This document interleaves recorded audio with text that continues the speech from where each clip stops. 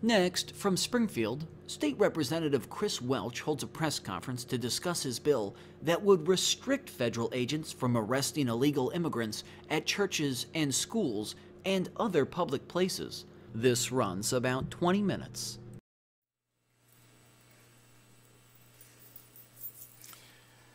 Well, good afternoon, ladies and gentlemen. Thank you for joining us here today to discuss House Bill 426, a bill which I will be presenting today in the House Human Services Committee at 3 o'clock in room 118. House Bill 426 would establish protections for immigrants from Immigration and Customs Enforcement or agencies working with ICE. The goal of this legislation is simple. It is to protect people's rights from invasive actions by government. All of us must stand with those who feel that government is not fighting for them. It is good policy for Illinois to say to the rest of the world that we are a welcoming state. Illinois should be a welcoming place to those who are trying to make a better life for themselves. This bill does not require Illinois to become a sanctuary state. However, it acknowledges the fear of deportation many families face today and provides them with somewhere they can go to feel safe.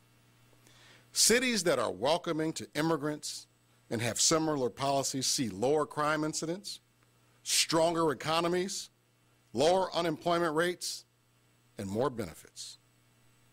While the bill does provide immigrant families with the protections they need, it also puts in place policies that will make our communities stronger.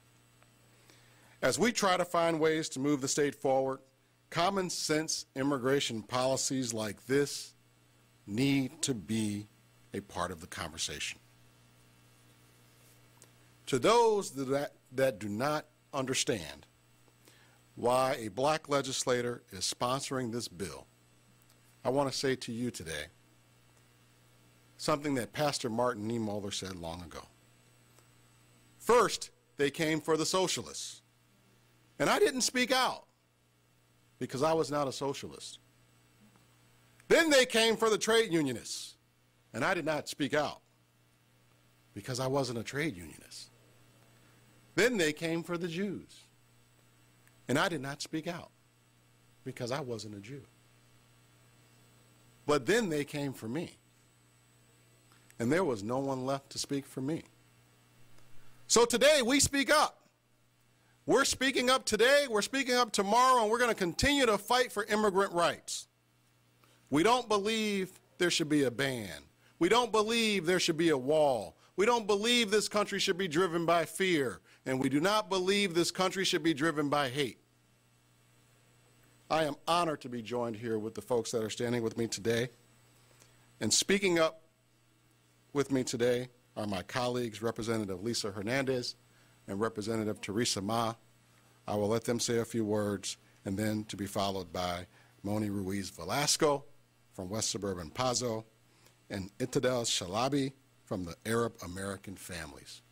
We're all speaking up for immigrants here today. Representative Hernandez.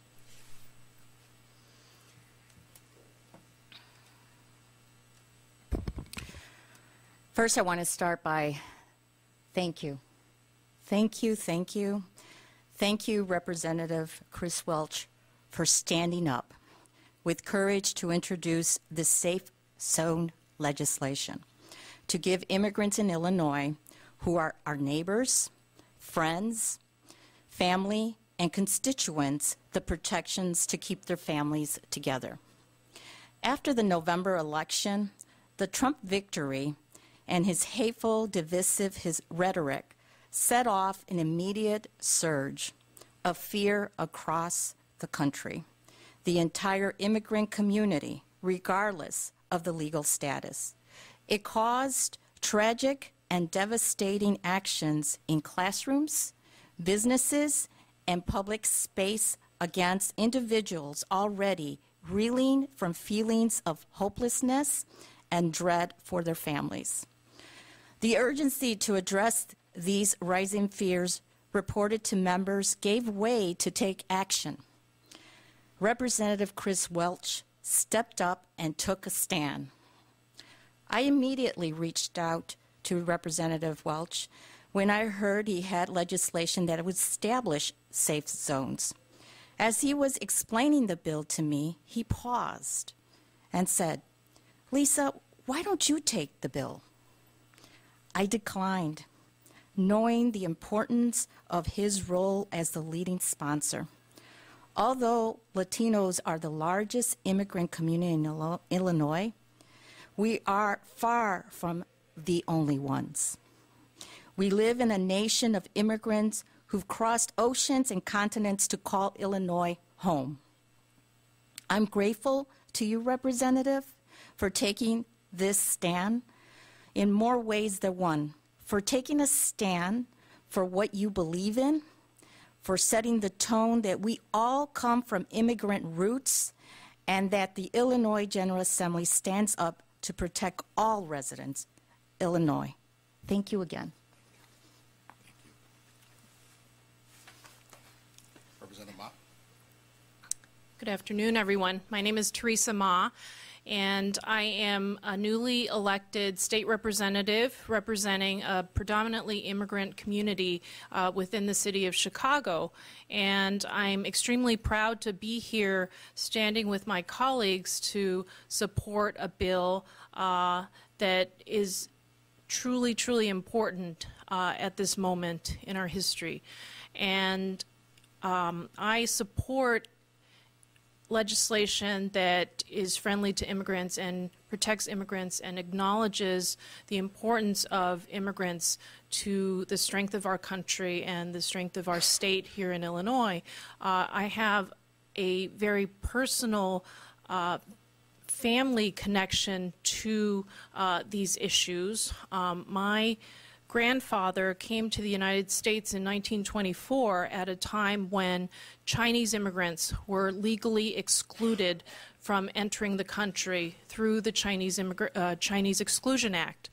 And that act was passed at a time when there was no one to speak up for Chinese immigrants or the other Asian immigrants that were later added to laws in this country that prevented their immigration.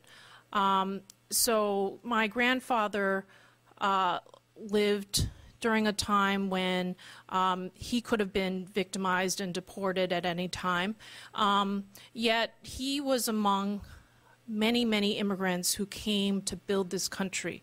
And so we have to acknowledge the history of this country, that it was built by immigrants, and they continue to be valuable assets to the strength of our country.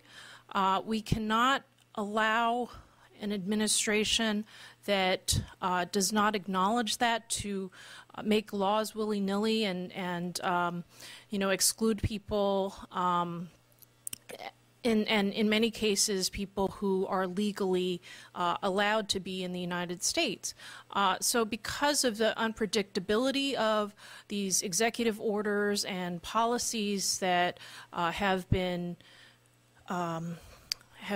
approved, it is our obligation here in Illinois to do what we can to stabilize the economy, provide safe spaces for immigrants so that we can continue to be a strong state, and that we fight against the possibility of families being ripped apart, and anything that will destabilize the economy and further the fear and threat to the fabric of our nation. So I'm proud to be here standing with my colleagues and with the broader community in support of this legislation, and I hope that it will pass and signal where we stand here in Illinois against the instability and senseless policies that are being promoted in this administration. Thank you. Moni Ruiz Velasco. Good afternoon. My name is Moni Ruiz Velasco. I'm the Executive Director of PASO, the West Suburban Action Project, a social justice, advocacy, and legal services organization that serves the West Cook County.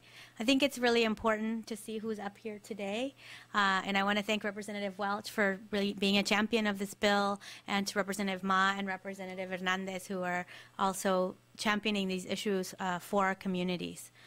We're here today to ensure that the Immigrant Safe Zones Act passes out of the House Services Committee.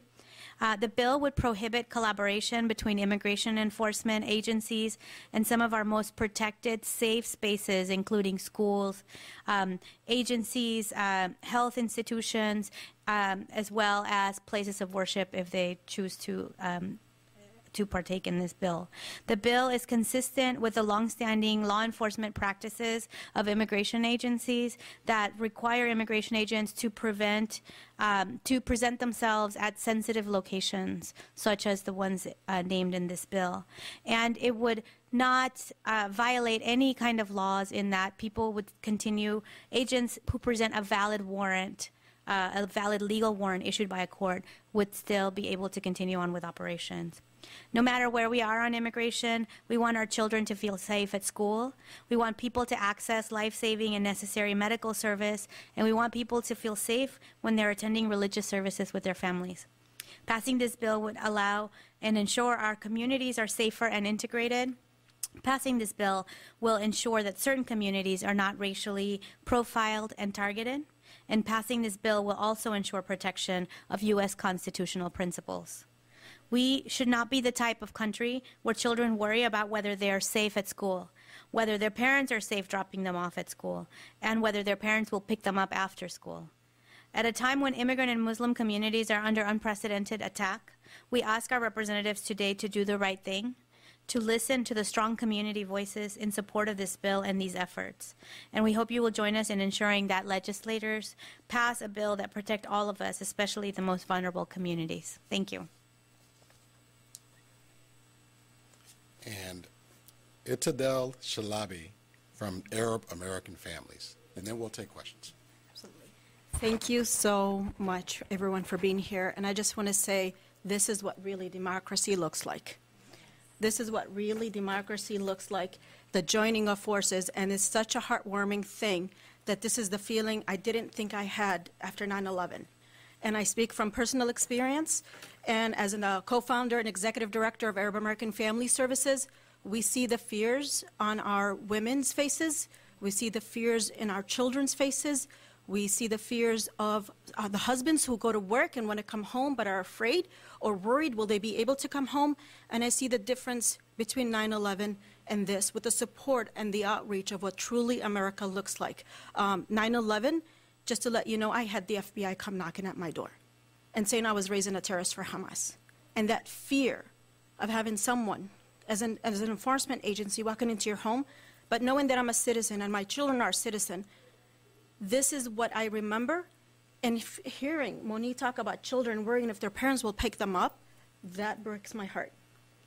That breaks my heart of not only will they pick me up, but will be able to take them to the doctor and not have ICE agents coming in and invading that space. So this is really what we want, is that for everyone to look at and support.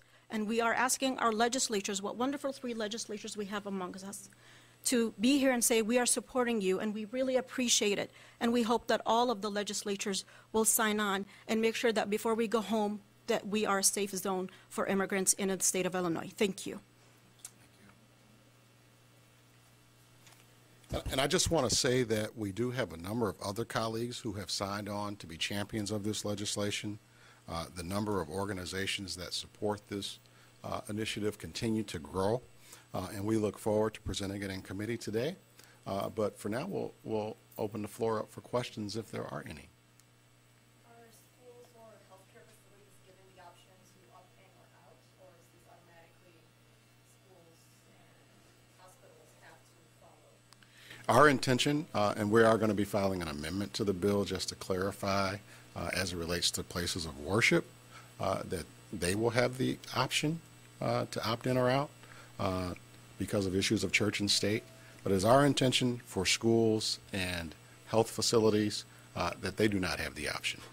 They receive public monies, and we believe we have the right as the state to mandate to people who receive public monies good public policy. And we believe that it is good public policy for schools and health places to be welcoming centers. We don't want people to be afraid to go to school like they were the day after the election. Getting calls in my office and hearing that students were crying and needing to be counseled all day because of the rhetoric that they heard in the presidential campaign was quite disturbing. And I just believe schools and hospitals and clinics should be, and we all believe, should be safe zones. Does this piece of legislation bar them from entering the premises as well, or is it just the building itself? Well, it bars them from entering the premises without a valid warrant. If they have a valid warrant, that warrant's they're gonna be allowed to do whatever they have to do. School officials and hospital officials will stand down. If they don't have a valid officials, this law will say, come back when you have a valid warrant. So how easy would it be for them to get a warrant? I mean, is there anything that would secure, immigrants further in terms of instead of in case they decide just issue all these warrants to bypass the bill?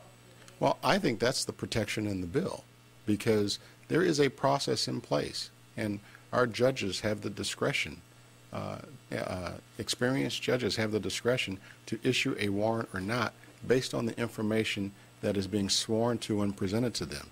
If a valid warrant is presented at these places, we should allow them to do their job.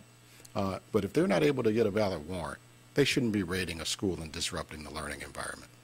I have small children, and the last thing I want them to see is law enforcement officials rushing into a school, arresting kids and putting them in handcuffs. And can you imagine the trauma that is upon schools? That's why I think this is such good public policy. There's a section in the bill that talks about removing file information on students. So, for example, for universities ask their non-citizen students to submit documentation that them stating that they're non-citizens. Will universities be expected to get rid of all these documentation that they have on file? Or Let me just so I think one of the things that's important is we want this bill to comply with all federal laws, and by the universities removing information, not all information, but information about specific to immigration status, that doesn't mean, and that's why it was very explicit in the bill about asking, for example, for in-state tuition purposes or for scholarship purposes, but by removing that information from their records, then that will make sure that they're in compliance with all federal laws. One of the things I want to mention is that I think we crafted a very tightly written bill to make sure we ensured constitutional protections, but also granted additional protections under state law. And I think we've done that. I think we've done a very good job of putting some policy forth that I believe other states will follow. And I'm just proud of what we can come up with when we all work together. Any other questions? Well, thank you all. You're welcome to join us in committee at 3 o'clock. Thank you so much.